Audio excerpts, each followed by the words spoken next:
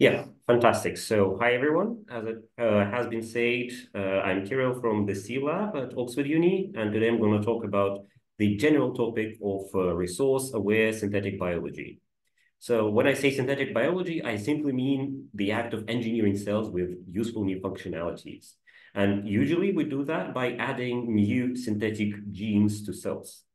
But then when we have genes in a cell, well, first of all, they are read to produce mRNA molecules. And then these mRNA molecules are translated into proteins, which in most cases are the molecules that enact all these new functions like biosensing, catalysis of relevant biological reactions, and also regulation of other genes.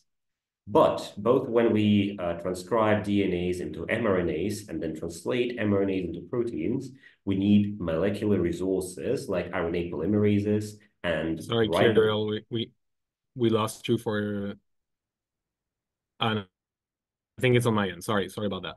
Yeah, I think it's on your end. He's coming through fine. Sorry about that. Okay, so everything good, nothing flickered out. Good.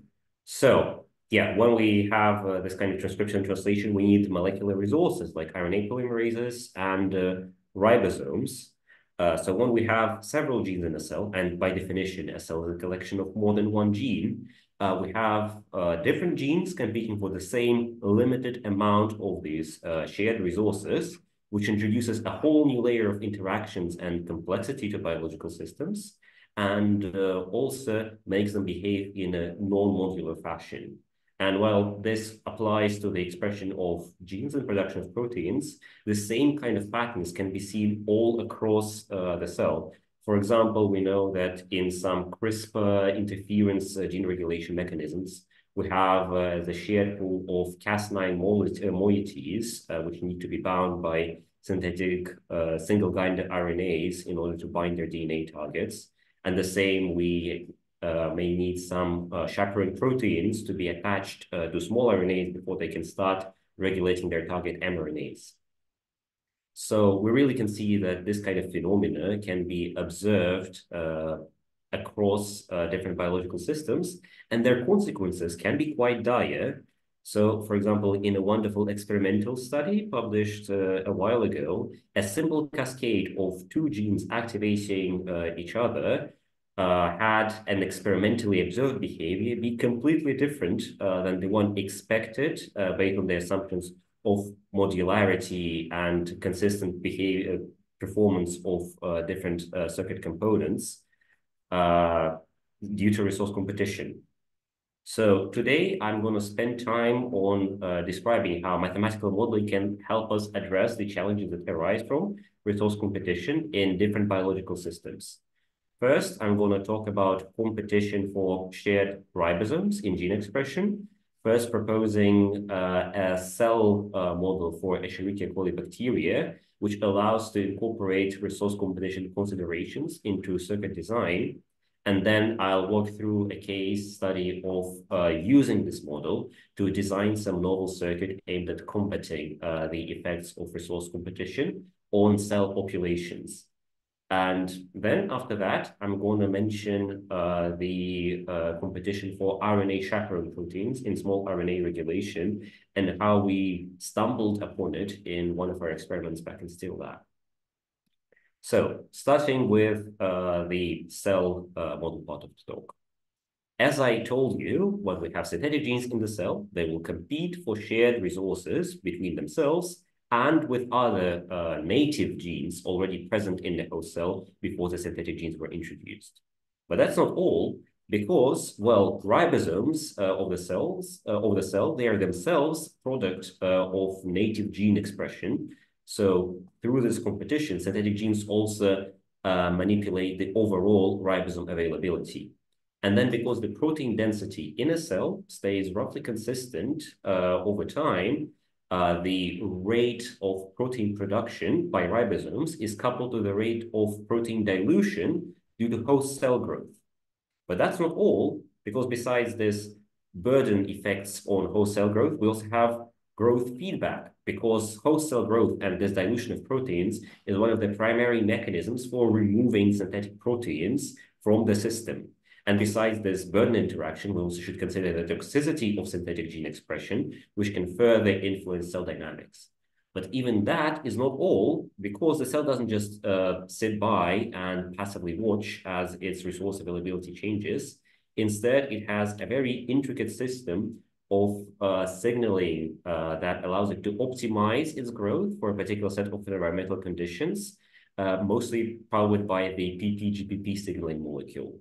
And this kind of optimal resource allocation for growth can be captured by the empirical observations that we can make. For example, we know that when we increase the quality of nutrients in the culture medium, the ribosome abundance in a cell will be increased, but this trend becomes reversed when we start adding ribosome inhibiting antibiotics to the culture medium. So all this to say, these kind of interactions, they look quite complicated, and we'd like to somehow incorporate them without losing our mind over it. Luckily, to this end, we can use mathematical models of resource away gene expression. But mathematical models, they exist on a whole spectrum of complexity. On one hand, all of these interactions that I've been droning on about can be just ignored to define very simple and understandable differential equations which would outline the dynamics of mRNA and protein concentrations. But of course, as we have seen in an experimental example, they may be often very inaccurate and simply fail to predict what's going to happen in real life. Then some of these growth burden relations that we have observed, for example, the growth laws with ribosome abundance increasing as we increase the nutritiousness of the medium, can be defined as simple empirical relations that you bake into your simple ODE models. In this case, you get a system that's still simple and still quite understandable, but because all of these relationships are defined without any mechanistic understanding of how they arise, we'll basically get a somewhat arbitrary definition of how they work and have no explanation of how the effects of burden actually arise. On the whole other end of the complexity spectrum, we have whole cell models, which try to comprehensively model every single reaction that goes on in the cell. But with thousands of variables, they can be quite hard to understand and even more expensive and difficult to parameterize and then to simulate.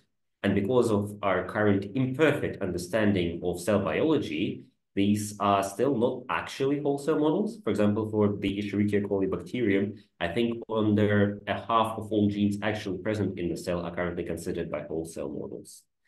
But occupying a middle ground between these extremes of the complexity spectrum, we have coarse-grained cell models, which try to simplify the dynamics of happening in the cell, or what's happening in the cell, by grouping different variables into lumped variables, which describe average dynamics of thousands of variables at a time. And these simplifications and abstractions allow us to maintain relative simplicity and make simulations quite cheap to run. But at the same time, because we actually do take time to represent what's going on in the cell in general, the emergence of burden effects is captured mechanistically. But there is a caveat, and this caveat is that we need to choose our modeling assumptions quite carefully.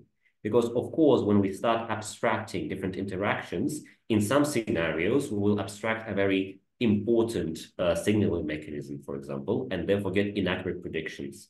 So we need to make sure that the simplifications that we make, they are not harming the model's predictive potential in relevant scenarios for the deployment of biotechnologies.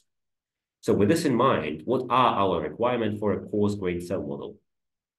First of all, we'd like to be able to model the expression of a synthetic gene circuit based on its physiological parameters to maintain a clear link between the model and real life.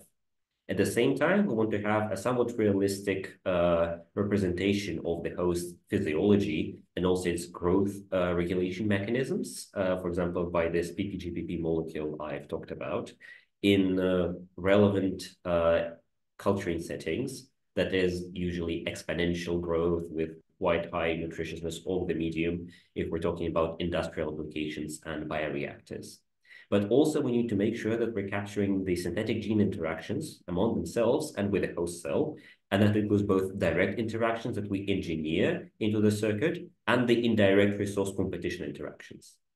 At the same time, we would really like to keep minimum complexity of the model and, if possible, enable some analytical derivations so as to avoid having to simulate a circuit's performance for a given parameter combination every single time the parameters are adjusted, and have some kind of a bigger picture view of what's going on in the cell. So with these criteria in mind, we defined a coarse-grained resource-aware model for the Escherichia coli cells. And all of the thousands of genes in the cell, we basically group into three possible classes. One of them is ribosomal genes, which are responsible simply for ribosome synthesis. Then we have metabolic genes, which are responsible for metabolism and the synthesis of amino acid RNAs, that is, precursors for protein synthesis. And all other genes are housekeeping genes, as we call this class. And due to our modeling assumptions, we can avoid modeling them explicitly, which further simplifies our model. So for both explicitly considered gene classes, that is ribosomal and metabolic genes, we model their mRNA and protein abundances, incorporating the transcription regulation mechanisms present in the cell with a bird's eye view, and then explicitly having the translation be dependent on resource competition.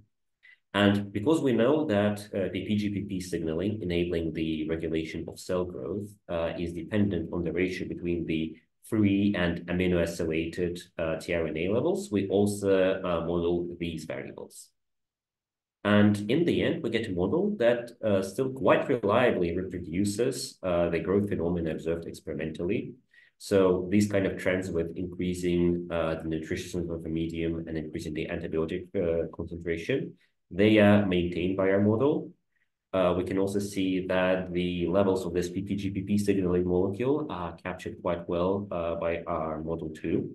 But besides these steady state predictions for the cell's metabolism, we can also see that we can have quite realistic dynamic predictions, for example, for the nutrient upshift dynamics that may be experienced by bacterial cells when we add new sources of nutrition to the medium and increases nutritiousness. Great, so we have something that captures the host cell's physiology quite well. How does it help us with synthetic gene circuit design? Well, first of all, you can just simulate their performance by appending the relevant ODEs, that is an ODE for each synthetic gene's mRNA and protein levels, to the cell model. And as an example of that, we can, for example, consider the case of a T7 RNA polymerase that transcribes its own gene.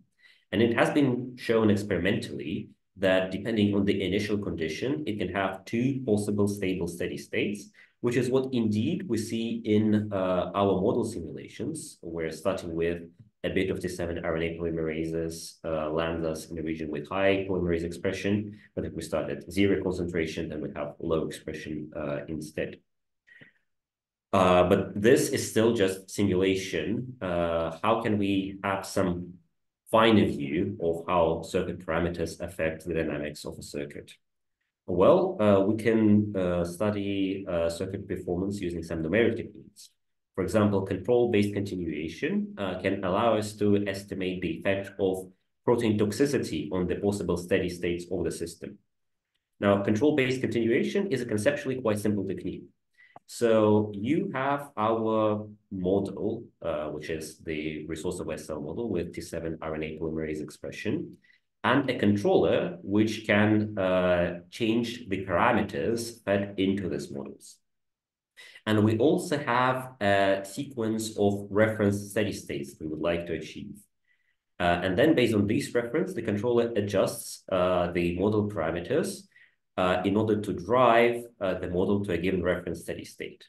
Once a reference steady state has been achieved, then we move on to the next reference state in the list and proceed with this operation again. So for toxicity and the states of this T7 RNA polymerase circuits, we can have a control-based continuation simulation, which will allow us to reconstruct the bifurcation diagram, showing how different levels of RNA polymerase toxicity correspond to different possible steady states concentrations of T7 RNA polymerase. And what's great about control-based continuation is that even formally unstable equilibria observed in the system, they are being stabilized by our control feedback, and therefore both stable and unstable equilibria are being retrieved. Still, these are all numerical techniques, and I promised some analytical derivations for you. Well, here they are.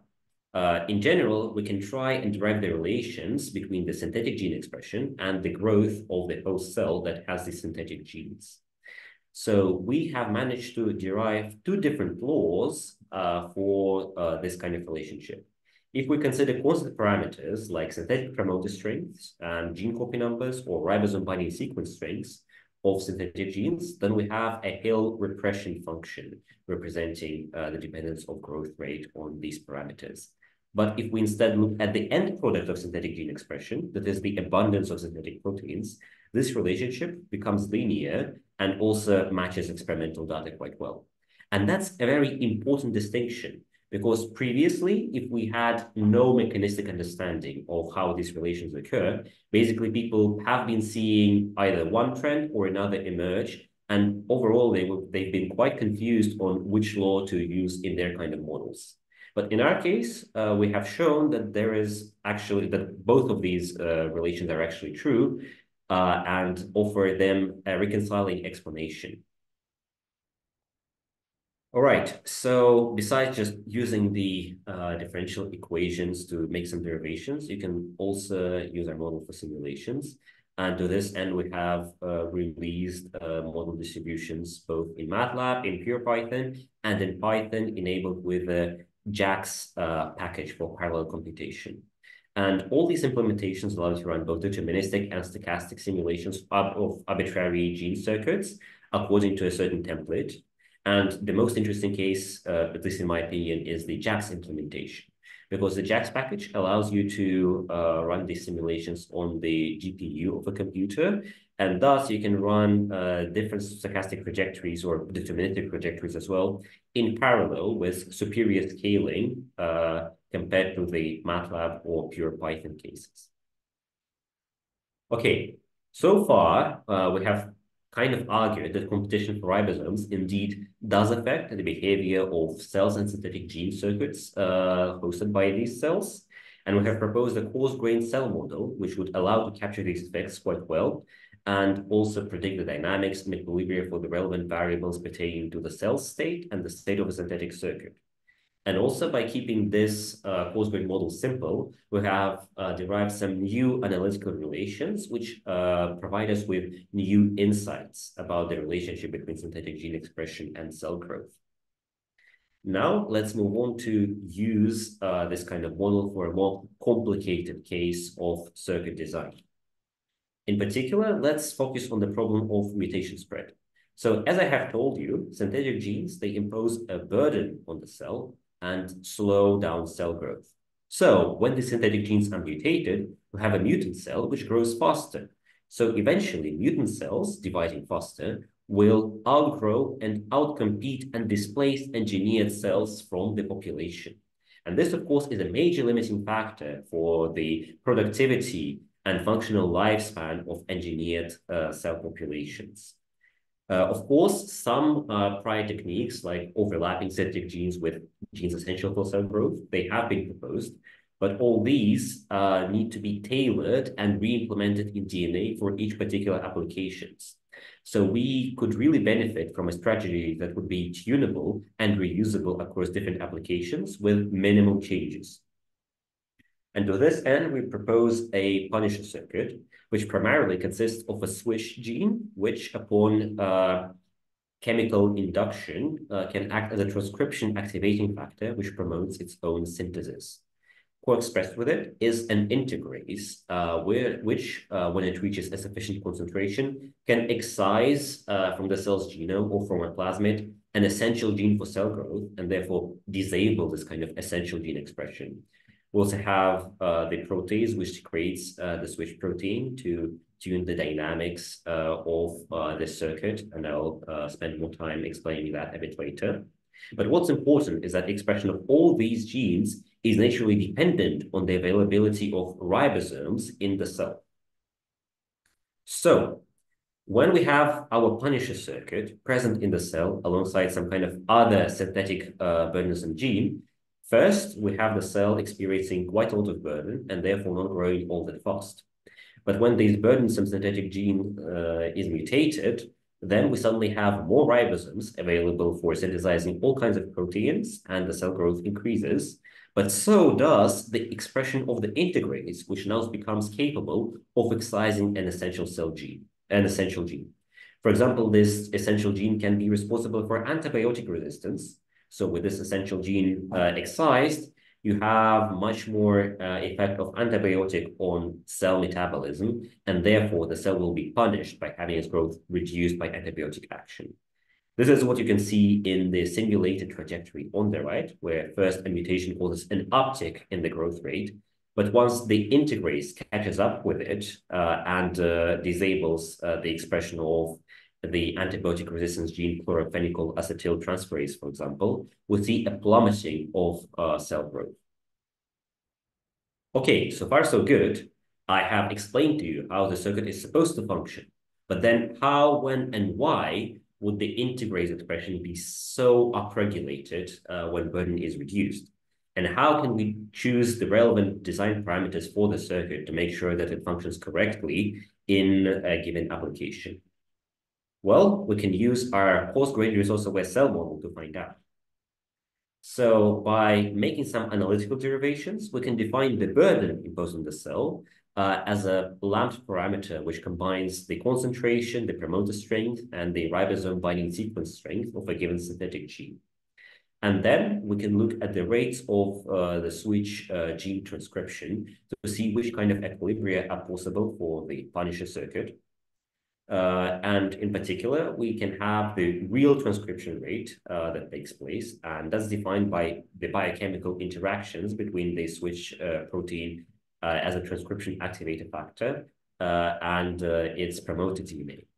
But we can also use our cell model to rearrange its term and define the required transcription rate that we need in order to maintain a given switch protein concentration for a given set of environmental conditions and for a given burden experienced by the cell. And equilibria for the Punisher circuit are only achieved when these two transcription rates for the switch protein actually coincide. Moreover, if the required transcription rate is higher than the real one, then naturally the switch protein concentration will be decreasing. But when conversely the real transcription rates exceed the necessary value, then we'll have the switch protein concentration increase. So when burden is sufficiently high, we can see that a low expression equilibrium with a switch gene transcription and by extension the transcription rate of the integrase gene being quite low. But as burden is reduced, we are stuck with just a single high expression equilibrium. So when burdensome synthetic circuitry is mutated, the Punisher will transition from a low expression state to a high expression state, which will dramatically upregulate the expression of switch and integrase genes. We can also see by looking at transcription rates that the threshold for this kind of bifurcation and switching on of the Punisher circuit can be determined by changing the level of a chemical inducer in the cell culture medium without needing any kind of genetic changes like amending the promoter strength or the ribosome binding sequence strength or anything of the sort. So if we want to reuse our Punisher circuit in a new application, and we can see that no switching occurs when the synthetic genes of interest are mutated, we simply need to change the chemical induction of the circuit to position the switching threshold in a relevant range, and then the circuit will start working again. And this does not require any kind of genetic modifications, as I say. But this is only half the problem, because besides knowing whether the Punisher will be switched on, we're interested in how fast the Punisher will switch on as well. Luckily, we know that the dynamics of biological systems are primarily defined by the rate of removal of molecules from the system, which in our case is facilitated by the synthetic protease that degrades the switch proteins. Then, by looking at the transcription rates, the real and the required values, we can see that amending the concentration of the protease can change the time taken by the punisher to be switched on. But if we, at the same time, readjust the concentration of a chemical inducer in the culture medium, then the carefully tuned switching threshold will remain the same. So all this is good, but let's consider a real-life example to see how this will work. For example, let's consider a cell that hosts two toggle switch circuits and use the punisher to prevent the growth of cells in which these circuits are mutated. So a toggle switch is a very simple memory circuit where one gene is highly expressed and the other is repressed by it. But their fortunes may be reversed upon a transient inducer pulse of chemical inducer concentrations in the medium, which by changing its state, the toggle switch recalls and allows to memorize. So if we just reuse the parameters for the case of retaining one synthetic gene, we can see that even when both genes of a toggle switch are mutated, we still see no switching on over the punisher, which is bad. But this simply means that we need to readjust the chemical inducer concentration without making any genetic changes. And Kazam, we now have a circuit that is switched on by synthetic gene mutations. But at the same time, this kind of switching of a toggle switch triggered by transient inducer pulses also is associated with a temporary reduction in burden experienced by the cell.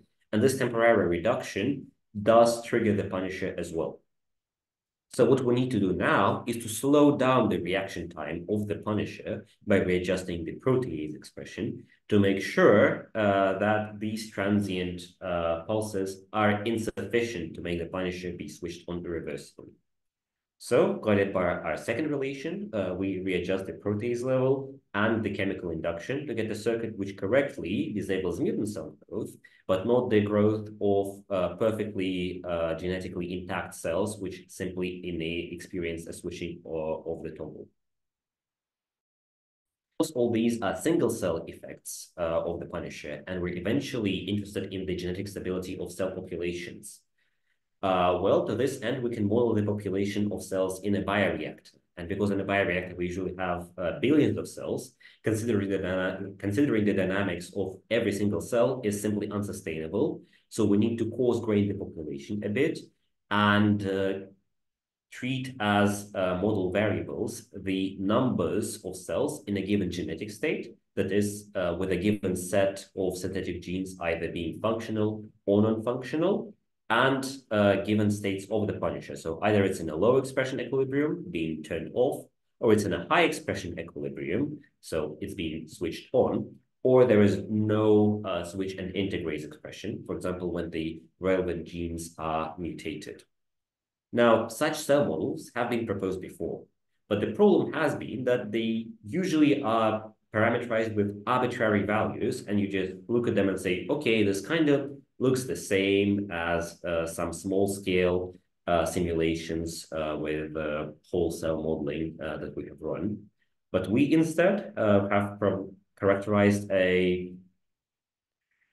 preset framework for using our single-cell simulations to parameterize the rates of transitions between different states, using both deterministic steady-state retrieval to see the activity of an integrase in a given state and the cell growth rate, but also using stochastic cell model simulations on the GPU to gauge the rates of transition between different states of the punisher. And with these stochastic simulations, we can incorporate not only the correct triggering of the punisher by synthetic gene mutation, but also false positive switching, which happens simply due to the stochasticity of gene expression. And in the end, we can see that indeed, for a wide range of possible synthetic gene mutation rates, the punisher can more than double the yields and the time for which synthetic circuitry remains functional in a cell population in a bioreactors. Now, of course, with the punisher still assumed to be mutable, we still have a finite time over which the populations become functional. But the catch is now we need two mutations to be accumulated in a given order for the mutants to gain a growth advantage. Because before, it was enough to simply get rid of a burdensome gene and kazam, you now grow faster. But now if you do that, then the punisher will penalize you and make you lose antibiotic resistance, which means that you start growing slower. So instead, you first need to get rid of the punisher, and then this punisher-less cell has to mutate again to get rid of the burdensome gene, which gives us this time advantage. Okay, so in this case study, we have shown how coarse-grained resource-aware cell models can help with designing biomolecular controllers with quite unorthodox effects. But also more broadly, we have seen how leveraging resource competition, for example, in our case, the dependence of the punisher state on the burden, can actually help us mitigate some of the unwanted effects of resource competition, like mutation spread. So finally, for a bit of change of scenery, let's consider competition for RNA chaperone proteins. And this is an ongoing project in our lab, together with Scott and Olive, who I believe is present in this very audience. And this started with a very simple small RNA circuit being characterized in a bioreactor.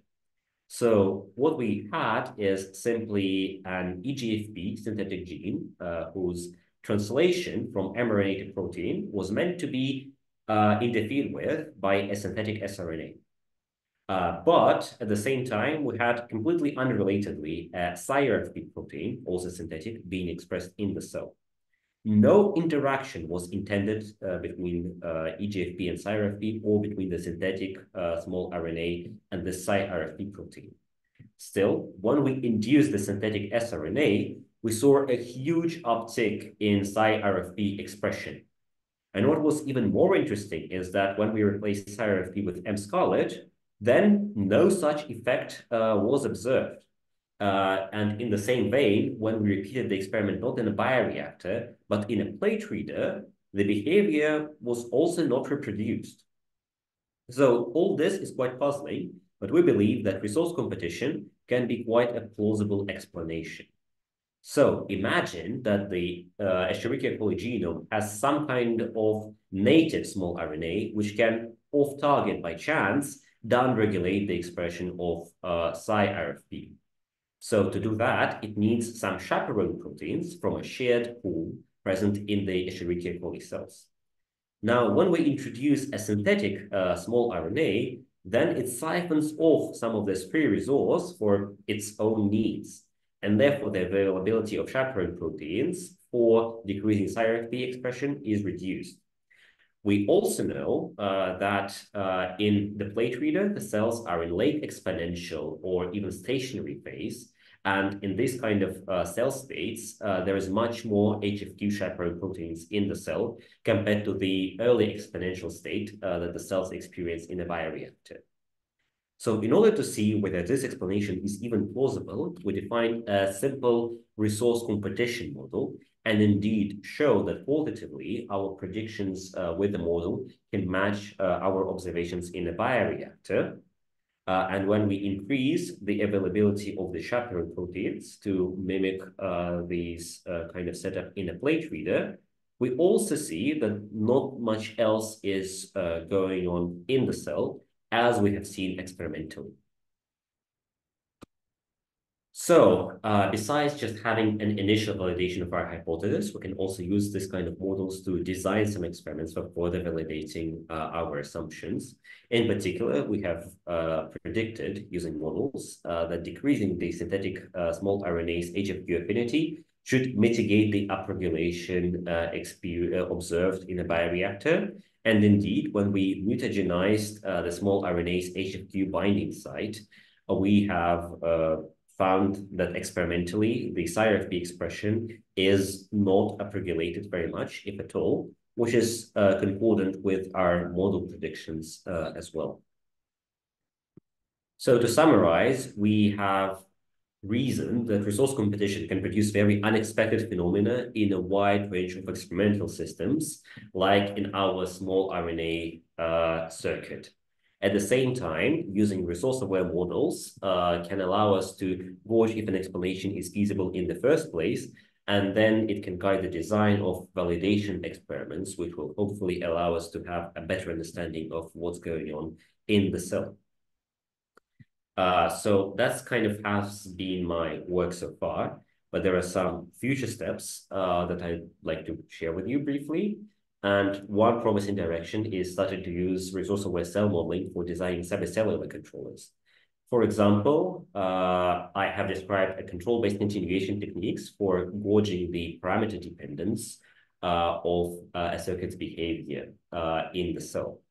So using a mother machine setup where we have a microfluidic chamber with individual cells being placed at the bottom of each trench, we can observe and manipulate gene expression in each individual cell, which provides a perfect match for our single cell resource-aware models that we have, and hopefully will allow us to see if the control-based continuation method can be applied to studying the dependence of synthetic circuits on burden in vivo.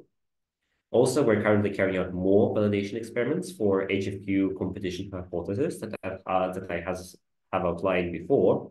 And once we have sufficient evidence for that, we'll probably look at the effects of HFQ competition on other RNA-based circuits.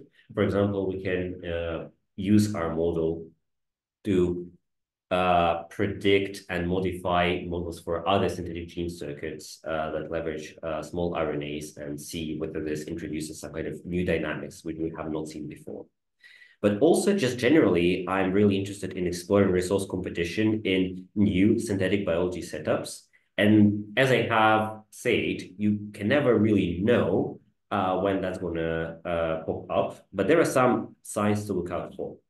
So if you see that when you have characterized gene circuit components in isolation and they behave one way, but when you combine them together to make a whole circuit, they start behaving differently, it's likely that you're dealing with a resource competition. If you see that host cell growth is significantly affected by the introduction of synthetic gene expression, then it's very likely that resource competition will be very relevant for your circuit design. And vice versa, if you see that, for example, as in the case of small RNA circuitry, the circuit's performance is heavily dependent on the state of the host cell, for example, whether it's in exponential growth phase or it's in stationary growth phase and has different resource abundances, then resource competition can be quite relevant as well. So now this is really it. Huge thanks to my collaborators in Stan Group, who mostly have been developing the resource-aware cell model with me, and also to some of my collaborators in Steel Lab, together with whom I'm doing the small RNA-based project, the small RNA project, and the Punisher circuit development. And yeah, below you can also see some of the links to my cell modeling work, and I'll be really excited to hear some of your questions both now and over email if that's more comfortable for you.